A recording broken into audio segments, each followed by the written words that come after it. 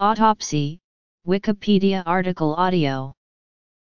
An autopsy is a highly specialized surgical procedure that consists of a thorough examination of a corpse by dissection to determine the cause and manner of death or to evaluate any disease or injury that may be present for research or educational purposes. It is usually performed by a specialized medical doctor called a pathologist. In most cases, a medical examiner or coroner can determine cause of death, and only a small portion of deaths require an autopsy. Autopsies are performed for either legal or medical purposes. For example, a forensic autopsy is carried out when the cause of death may be a criminal matter, while a clinical or academic autopsy is performed to find the medical cause of death and is used in cases of unknown or uncertain death, or for research purposes. Autopsies can be further classified into cases where external examination suffices, and those where the body is dissected and internal examination is conducted. Permission from next of kin may be required for internal autopsy in some cases. Once an internal autopsy is complete, the body is reconstituted by sewing it back together. Etymology of the word autopsy. Purpose. The term autopsy derives from the ancient Greek alpha tau omicron xi alpha autopsia, to see for oneself, derived from alpha tau and psi iota. The word autopsy has been used since around the 17th century. It refers to the examination of inside the dead human body to discover diseases and cause of death. The principal aim of an autopsy is to determine the cause of death, the state of health of the person before he or she died, and whether any medical diagnosis and treatment before death was appropriate. In most Western countries, the number of autopsies performed in hospitals has been decreasing every year since 1955. Critics, including pathologist and former JAMA editor George D. Lundberg, have charged that the reduction in autopsies is negatively affecting the care delivered in hospitals, because when mistakes result in death, they are often not investigated and lessons therefore remain unlearned. When a person has given permission in advance of their death, autopsies may also be carried out for the purposes of teaching or medical research. An autopsy is frequently performed in cases of sudden death, where a doctor is not able to write a death certificate, or when death is believed to result from an unnatural cause. These examinations are performed under a legal authority and do not require the consent of relatives of the deceased. The most extreme example is the examination of murder victims, especially when medical examiners are looking for signs of death or the murder method, such as bullet wounds and exit points, signs of strangulation, or traces of poison. Some religions, including Judaism and Islam, usually discourage the performing of autopsies on their adherents. Organizations such as ZAKA in Israel and Misaskim in the United States generally guide families how to ensure that an unnecessary autopsy is not made. Types. Autopsies are used in clinical medicine to identify medical error, or a previously unnoticed condition that may endanger the living, such as infectious diseases or exposure to hazardous materials. A study that focused on myocardial infarction as a cause of death found significant errors of omission and commission, i.e. a sizable number cases ascribed to myocardial infarctions were not miss and a significant number of non-miss were actually miss. Forensic autopsy. A systematic review of studies of the autopsy calculated that in about 25% of autopsies a major diagnostic error will be revealed. However, this rate has decreased over time, and the study projects that in a contemporary U.S. institution, 8.4% to 24.4% of autopsies will detect major diagnostic errors. A large meta-analysis suggested that approximately one-third of death certificates are incorrect and that half of the autopsies performed produced findings that were not suspected before the person died.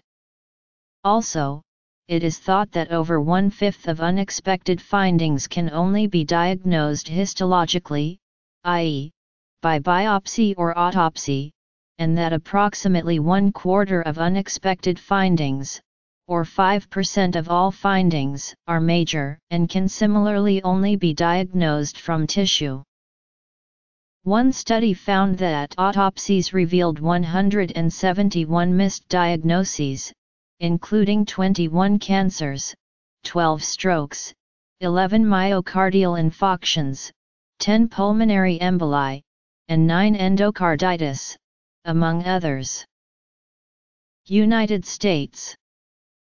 Focusing on intubated patients, one study found abdominal pathologic conditions, abscesses, bowel perforations, or infarction were as frequent as pulmonary emboli as a cause of Class I errors.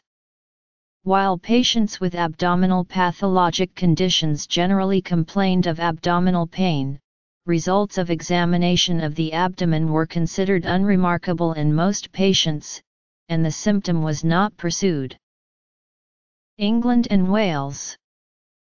There are 4 main types of autopsies. Other jurisdictions.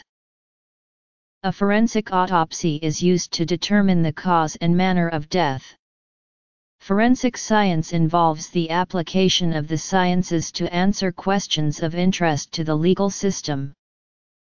Medical examiners attempt to determine the time of death, the exact cause of death, and what, if anything, preceded the death, such as a struggle.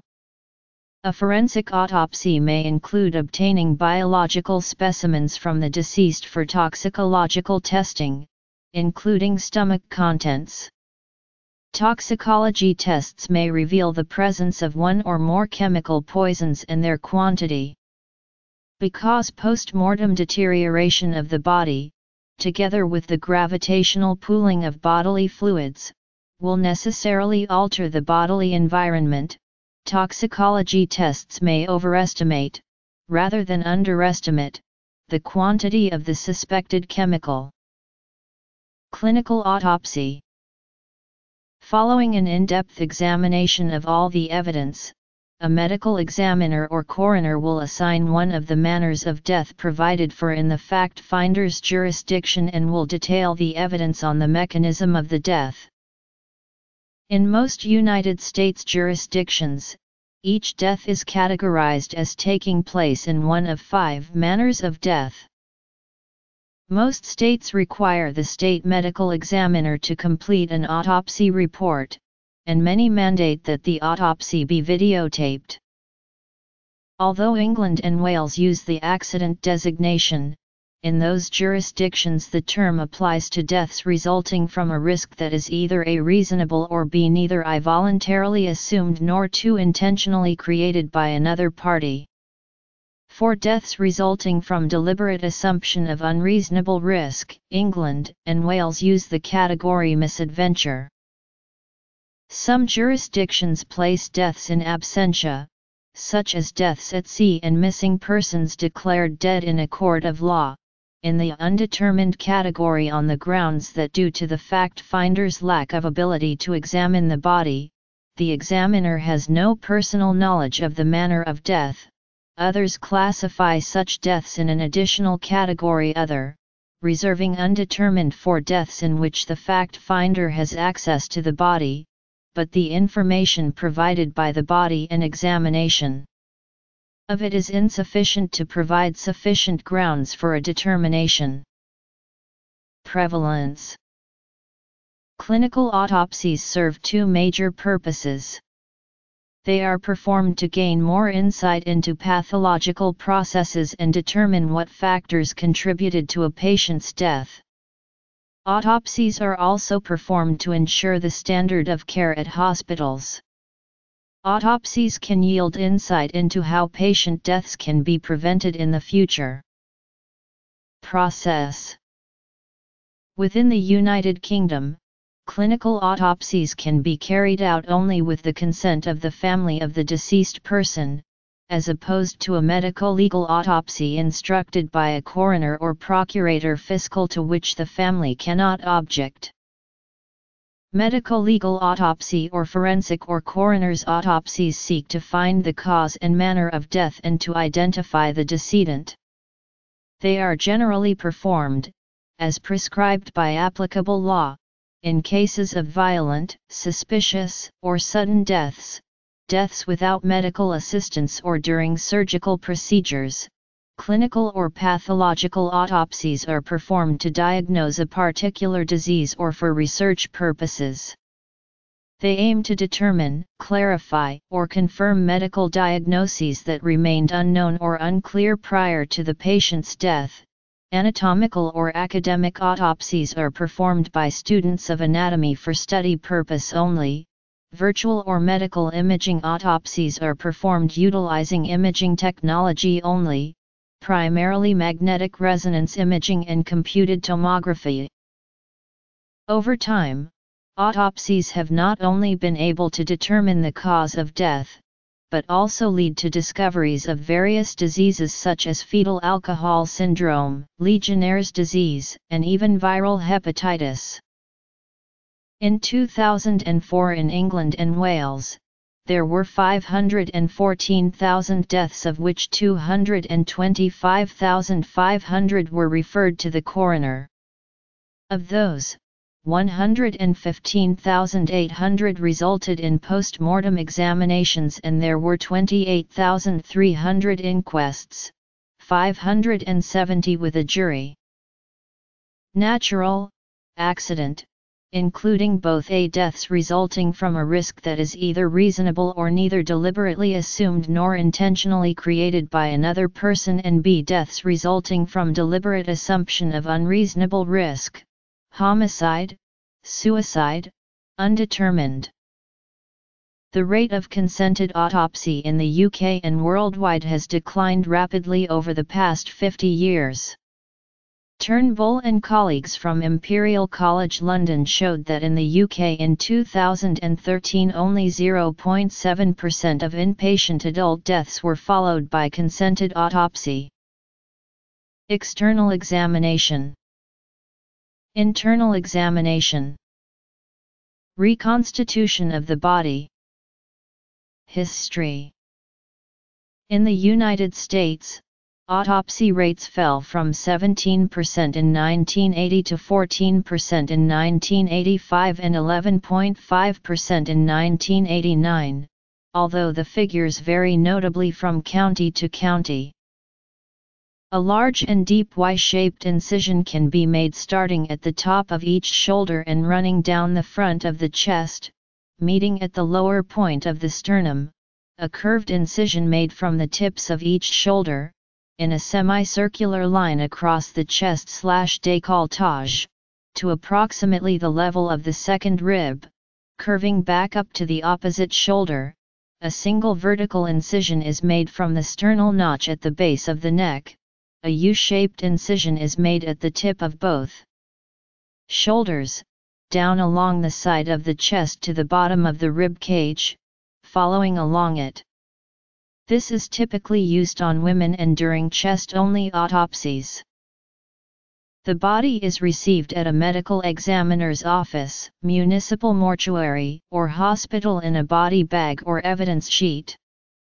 A new body bag is used for each body to ensure that only evidence from that body is contained within the bag. Evidence sheets are an alternative way to transport the body. An evidence sheet is a sterile sheet that covers the body when it is moved. If it is believed there may be any significant evidence on the hands, for example, gunshot residue, or skin under the fingernails, a separate paper sack is put around each hand and taped shut around the wrist. There are two parts to the physical examination of the body, the external and internal examination. Toxicology, biochemical tests, or genetic testing/molecular autopsy often supplement these and frequently assist the pathologist in assigning the cause or causes of death. At many institutions, the person responsible for handling, cleaning, and moving the body is called a Diener, the German word for servant. In the UK, this role is performed by an anatomical pathology technician, who will also assist the pathologist in eviscerating the body and reconstruction after the autopsy. After the body is received, it is first photographed.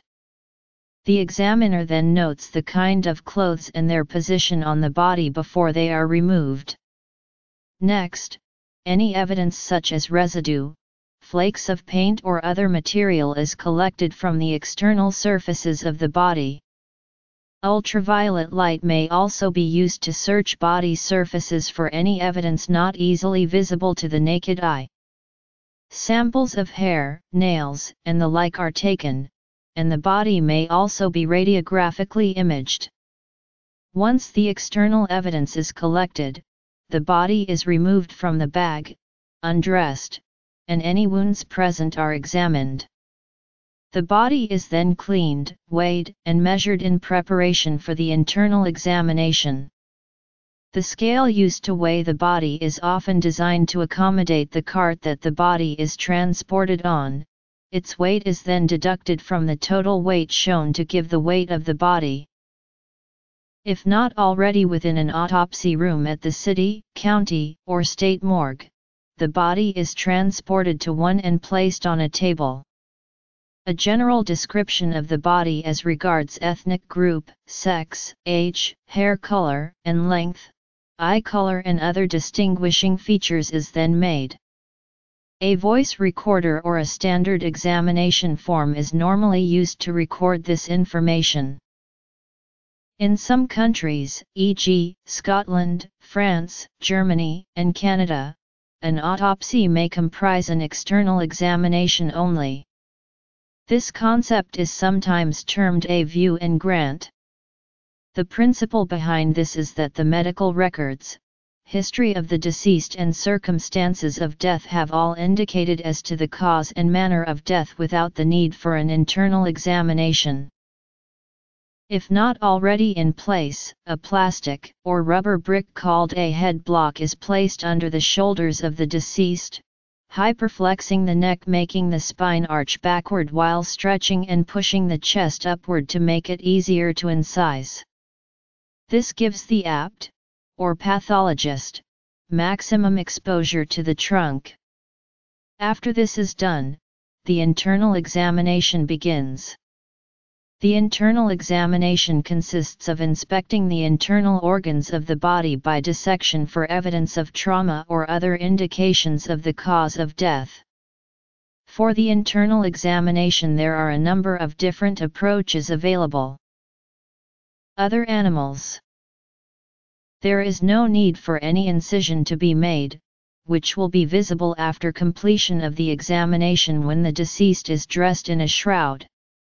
In all of the above cases, the incision then extends all the way down to the pubic bone and avoiding, where possible, transecting any scars which may be present. Bleeding from the cuts is minimal, or non-existent, because the pull of gravity is producing the only blood pressure at this point, related directly to the complete lack of cardiac functionality. However, in certain cases there is anecdotal evidence that bleeding can be quite profuse, especially in cases of drowning. At this point, shears are used to open the chest cavity. It is also possible to utilize a simple scalpel blade. The prosector uses the tool to cut through the ribs on the costal cartilage, to allow the sternum to be removed. This is done so that the heart and lungs can be seen in situ and that the heart, in particular the pericardial sac, is not damaged or disturbed from opening. A PM40 knife is used to remove the sternum from the soft tissue which attaches it to the mediastinum. Now the lungs and the heart are exposed. The sternum is set aside and will be eventually replaced at the end of the autopsy. At this stage the organs are exposed. Usually, the organs are removed in a systematic fashion. Making a decision as to what order the organs are to be removed will depend highly on the case in question. Organs can be removed in several ways. The first is the en masse technique of Latoul, whereby all the organs are removed as one large mass. The second is the en bloc method of Gone. The most popular in the UK is a modified version of this method, which is divided into 4 groups of organs. Although these are the 2 predominant evisceration techniques, in the UK variations on these are widespread. One method is described here. The pericardial sac is opened to view the heart. Blood for chemical analysis may be removed from the inferior vena cava or the pulmonary veins. Before removing the heart, the pulmonary artery is opened in order to search for a blood clot. The heart can then be removed by cutting the inferior vena cava, the pulmonary veins, the aorta and pulmonary artery, and the superior vena cava. This method leaves the aortic arch intact, which will make things easier for the embalmer. The left lung is then easily accessible and can be removed by cutting the bronchus, artery, and vein at the hilum. The right lung can then be similarly removed. The abdominal organs can be removed one by one after first examining their relationships and vessels. Most pathologists, however, prefer the organs to be removed all in one block. Using dissection of the fascia, blunt dissection, using the fingers or hands and traction, the organs are dissected out in one piece for further inspection and sampling. During autopsies of infants, this method is used almost all of the time. The various organs are examined, weighed, and tissue samples in the form of slices are taken. Even major blood vessels are cut open and inspected at this stage. Next, the stomach and intestinal contents are examined and weighed. This could be useful to find the cause and time of death, due to the natural passage of food through the bowel during digestion. The more area empty, the longer the deceased had gone without a meal before death. The body block that was used earlier to elevate the chest cavity is now used to elevate the head. To examine the brain, an incision is made from behind one ear, over the crown of the head, to a point behind the other ear. When the autopsy is completed, the incision can be neatly sewn up and is not noticed when the head is resting on a pillow in an open casket funeral. The scalp is pulled away from the skull in 2 flaps, with the front flap going over the face and the rear flap over the back of the neck. The skull is then cut with a circular bladed reciprocating saw to create a cap that can be pulled off, exposing the brain. The brain is then observed in situ. Then the brain's connection to the cranial nerves and spinal cord are severed, and the brain is lifted out of the skull for further examination. If the brain needs to be preserved before being inspected, it is contained in a large container of formalin for at least 2, but preferably 4 weeks. This not only preserves the brain, but also makes it firmer, allowing easier handling without corrupting the tissue. An important component of the autopsy is the reconstitution of the body such that it can be viewed, if desired, by relatives of the deceased following the procedure. After the examination, the body has an open and empty thoracic cavity with chest flaps open on both sides, the top of the skull is missing, and the skull flaps are pulled over the face and neck. It is unusual to examine the face, arms, hands, or legs internally. In the UK, following the Human Tissue Act 2004, all organs and tissue must be returned to the body unless permission is given by the family to retain any tissue for further investigation. Normally, the internal body cavity is lined with cotton, wool, or a similar material, and the organs are then placed into a plastic bag to prevent leakage and are returned to the body cavity. The chest flaps are then closed and sewn back together and the skull cap is sewed back in place. Then the body may be wrapped in a shroud, and it is common for relatives to not be able to tell the procedure has been done when the body is viewed in a funeral parlor after embalming. Around 3000 BC, ancient Egyptians were one of the first civilizations to practice the removal and examination of the internal organs of humans in the religious practice of mummification. Autopsies that opened the body to determine the cause of death were attested at least in the early 3rd millennium BC, although they were opposed in many ancient societies where it was believed that the outward disfigurement of dead persons prevented them from entering the afterlife. Notable Greek autopsists were Galen, Erasistratus, and Herophilus of Chalcedon, who lived in 3rd century BC Alexandria, but in general, autopsies were rare in ancient Greece. In 44 BC, Julius Caesar was the subject of an official autopsy after his murder by rival senators, the physician's report noting that the second stab wound Caesar received was the fatal one. Julius Caesar had been stabbed a total of 23 times. By around 150 BC, ancient Roman legal practice had established clear parameters for autopsies. The dissection of human remains for medical or scientific reasons continued to be practiced irregularly after the Romans, for instance by the Arab physicians Avenzoar and Ibn al-Nafi. In Europe they were done with enough regularity to become skilled, as early as 1200, and successful efforts to preserve the body, by filling the veins with wax and metals. Until recently, it was thought that the modern autopsy process derived from the anatomists of the Renaissance.